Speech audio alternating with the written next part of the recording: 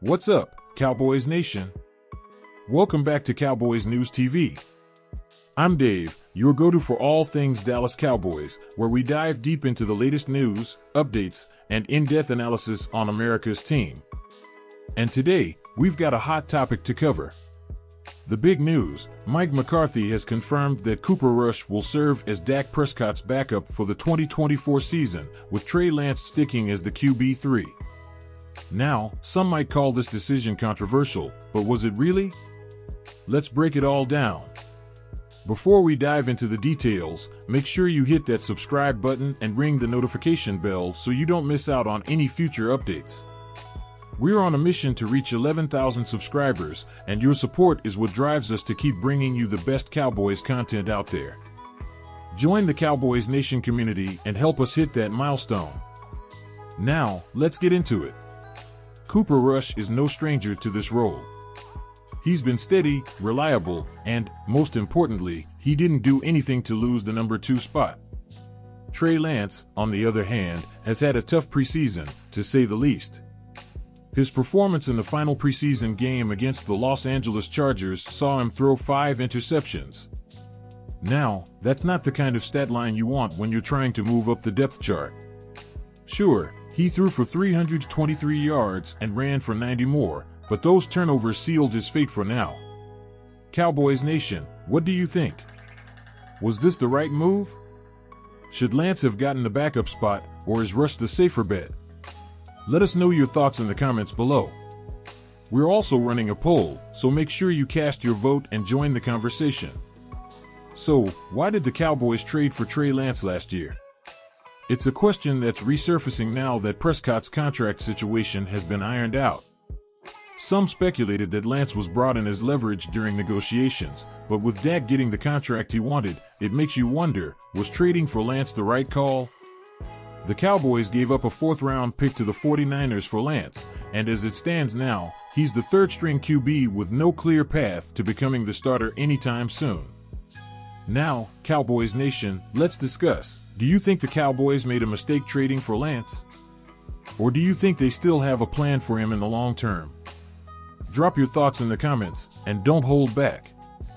This is a topic that's stirring a lot of debate, and we want to hear from you. Looking at the big picture, it's clear that Cooper Rush was always the frontrunner for the backup role. He's been in the system, knows the offense, and when called upon last year, he delivered. There wasn't much reason to make a switch, especially considering Trey Lance is still very much in the developmental phase. Lance has potential, no doubt about it, but he's not quite there yet, and the Cowboys know that. This decision buys them more time to work with Lance behind the scenes.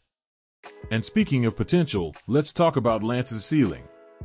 He was the 3rd overall pick in 2021 for a reason. He's got athleticism, he can make plays with his legs, and when he's on, he can make all the throws.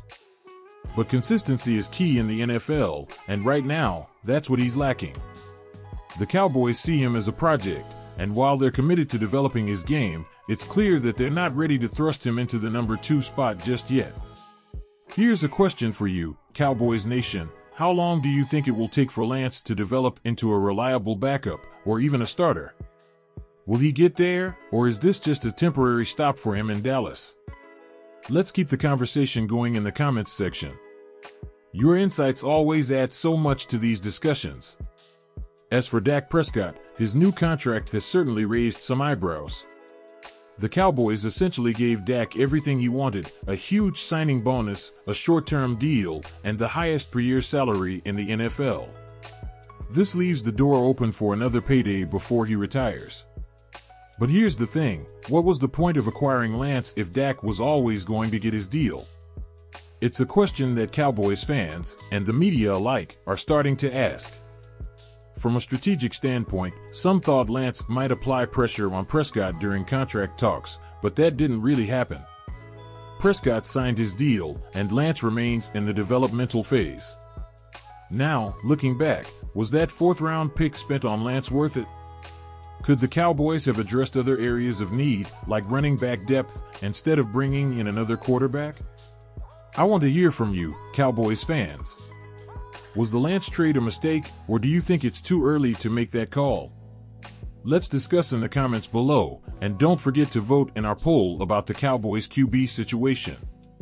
And here's something to chew on. The Cowboys could have used that 4th-round pick to draft a running back, a position where they could have added depth. There were several promising RBs available at that point in the draft, and some are already making waves in the NFL. Imagine if the Cowboys had added a guy like Will Shipley or Ray Davis to the backfield. How different would things look right now?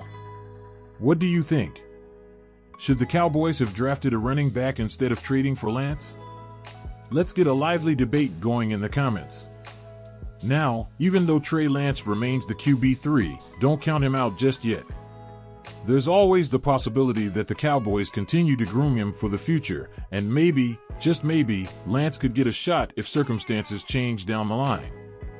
But for now, Cooper Rush has earned the backup role fair and square.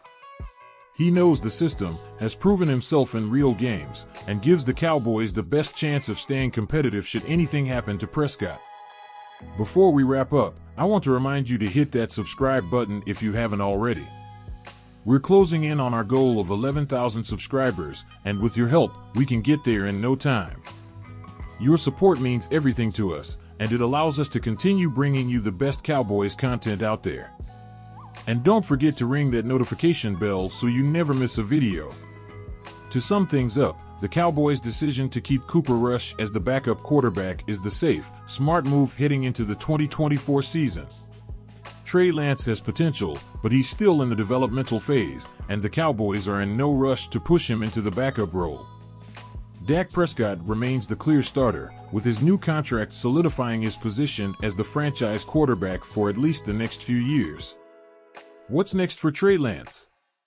Only time will tell.